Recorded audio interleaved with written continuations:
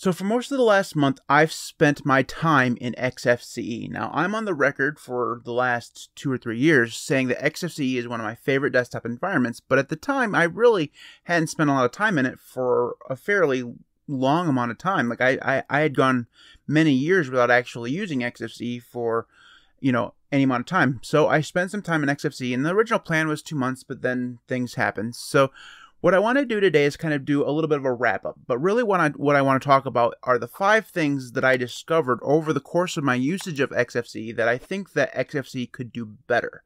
So that's what we're going to do.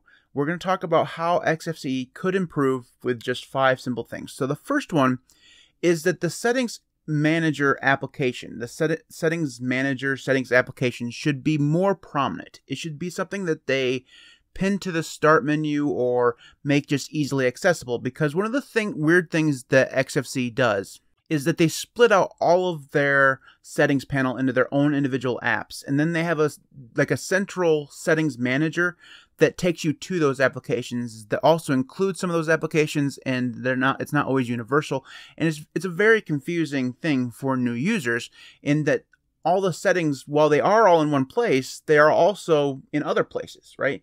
And while they're not really in other places because it's all really considered just one thing, but you can open up let's just say you wanted to open up the display manager settings, you could just open those up and you wouldn't have access to the rest of the settings if you wanted them.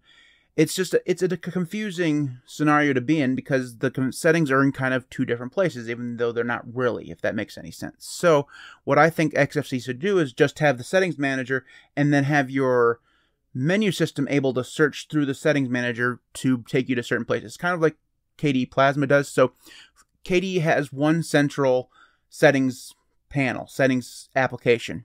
But if you wanted to search for display settings or power management settings or whatever, you could do so in the kickoff menu, and it would open up the settings manager to that position so you can change those settings.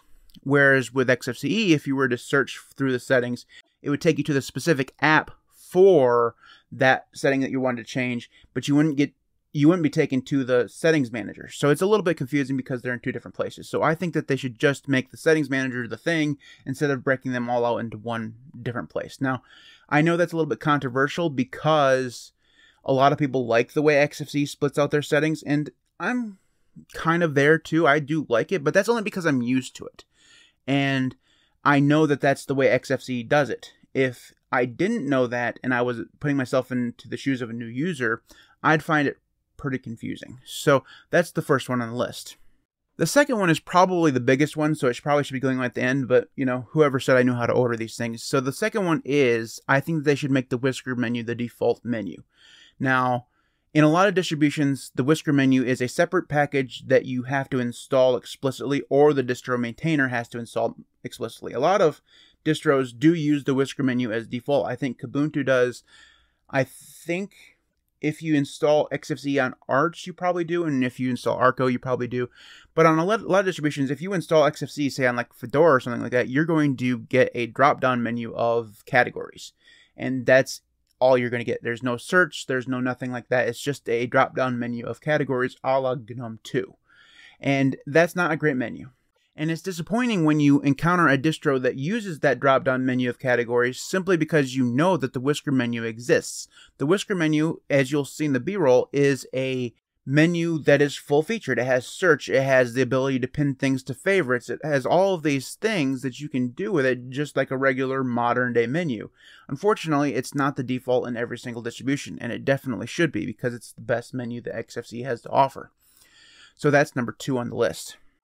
Number 3 on the list is one that I've been talking about in regards to XFCE for ages, and that's that the default version of XFCE, when you install it on a random distro and you just install the package of XFCE and get all the stuff that goes along with it, is butt ugly. It's really, really bad. You can see it on the B-roll right now. This is about as close to the default XFCE as I could get it on Fedora, and it's basically what it looks like. It has a little bar at the bottom, it has the bar at the top, and it has a very ugly wallpaper.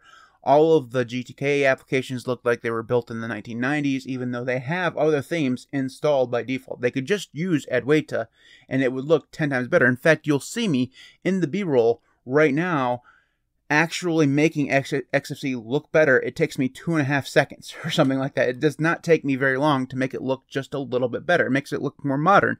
Instead, it looks like it was built in Windows 98 era.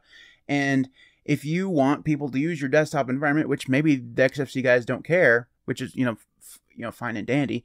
But if you want people to not look at your desktop environment and say, wow, that looks really old and outdated, maybe just put just a tiny bit more effort into making the default setup when you install it on like Arch or Fedora or whatever, just look a little bit better. That's all I'm saying. If you make it look a little bit more modern, people will stop thinking that it's so old and outdated.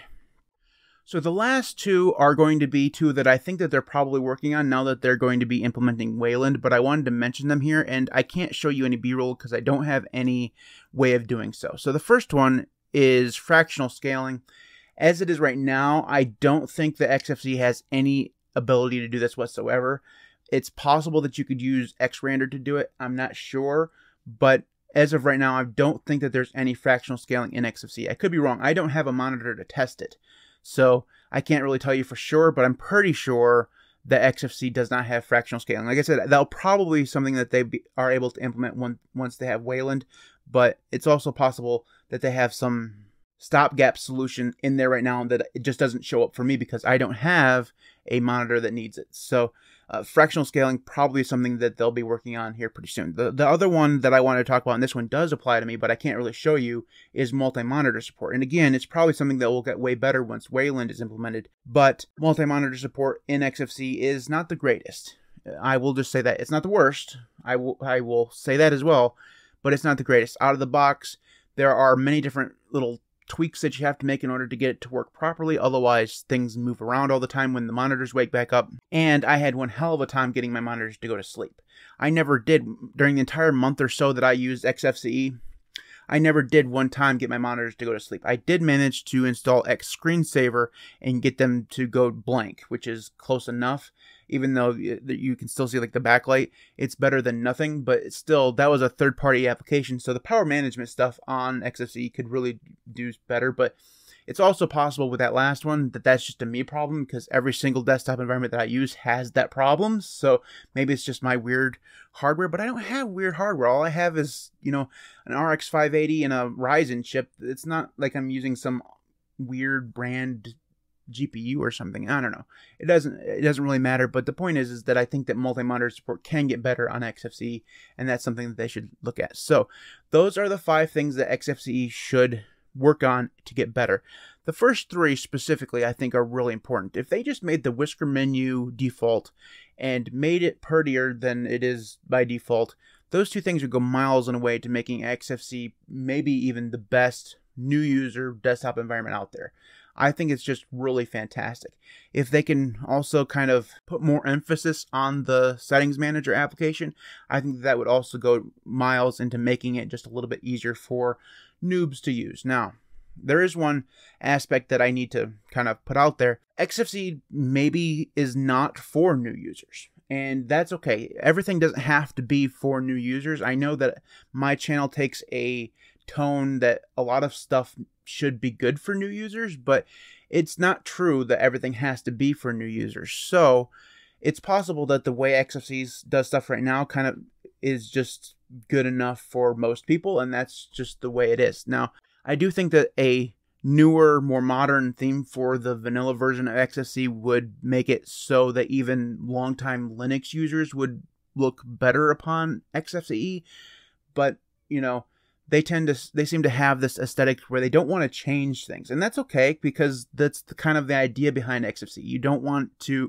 it to be unstable or seem unstable, and new highfalutin features could give the sense that, oh my goodness, things are going to change, the world is ending, right?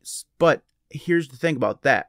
They are going to be implementing the biggest change in XFCE history in the next version. They're going to be implementing Wayland. Now, I don't know whether or not this is going to be Wayland by default. They really haven't said yet. But no matter what, that's going to be a big change. That would be a fantastic time to make some other changes to kind of go along with that. And probably the biggest one they could make is just make the default look and feel just a little bit more modern. So those are my thoughts on XFCE. I honestly wish I was still using it, to be honest with you, because my 3 or 4 days with Plasma after I switched to Red Core were not fantastic. I mean, the 5.26 experience was really good, and then I updated 5.27 and everything just went to hell. So Plasma, as is usually the case, hates my guts, but XFCE was really quite good, as I expected it to be. So that's it for this video. If you have thoughts on XFCE or any of that stuff, you can leave those in the comment section below. I'd love to hear from you. You can follow me on Mastodon or Odyssey. Those links will be in the video description. You can support me on Patreon at patreon.com/TheLinuxCast. Link for LiberaPay and YouTube will be in the video description as well. Thanks to everybody who does support me on Patreon and YouTube. You guys are all absolutely amazing. Without you, the channel would not be anywhere near where it is right now. So thank you so very, very, very, very, very, very, very much for your support. I truly do appreciate it. Kind of got stuck there on the word very. I don't know why, but anyways, truly do appreciate your support. Thank you so much. Thanks everybody for watching. I'll see you next time. I have no idea why the word everybody is so hard for me to say. Everybody, everybody, everybody. It doesn't matter. See you next time.